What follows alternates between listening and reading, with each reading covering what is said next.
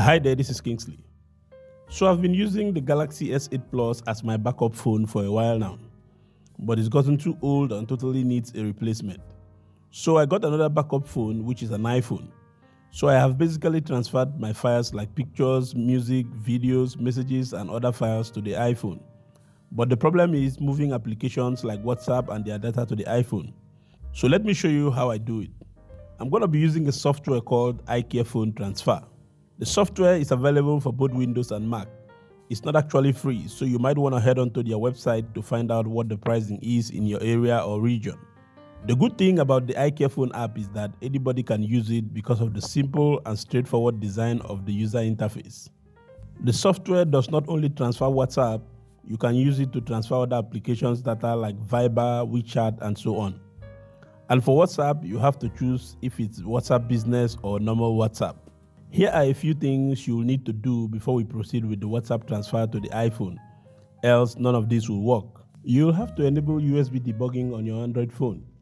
Where this option is on your Android phone will depend on the type of Android phone you use. You can do a quick Google search on how to enable USB debugging on the type of Android phone you use. But for a Samsung user, you'll have to go to Settings, go to About Phone. Here you will see software information. Tap on Build 7 times. This will enable developer options. Go back and open developer options and enable USB debugging. Then open WhatsApp on your Android phone, go to Settings and then Chat Backup.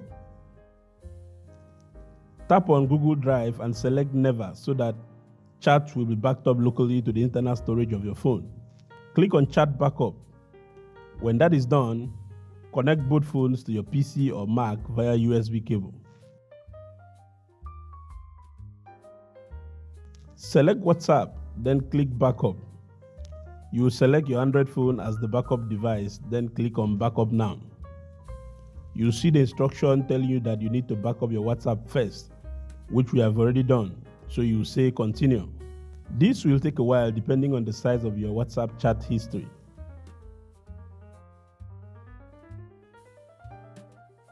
Once that is done, as an extra layer of security, you will be asked to put in the phone number that you used to back up the WhatsApp account to verify that you are the owner.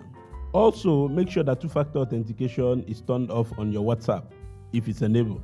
And a verification code will be sent to your phone number, which you'll put here, and that's it. Your backup is ready to be transferred to your iPhone. The next thing is you will have to set up WhatsApp on your iPhone and activate it with a phone number. When that is done, select your iPhone as the restored device. Again, this will take a while depending on the size of your WhatsApp chat history.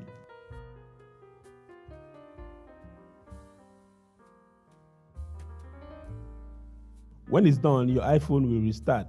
And just like that, you have successfully transferred your chats from your Android phone to your iPhone. So that's how easy it is to use the iPhone Transfer app. I have used a couple of them, but the procedures are so long, sometimes a lot of people find it difficult to use it. But with this one, it's just straightforward that anybody can use it. I'll leave links in the description for those of you who will want to check out these applications. Until the next time, my name is Kingsley. I'll catch you again.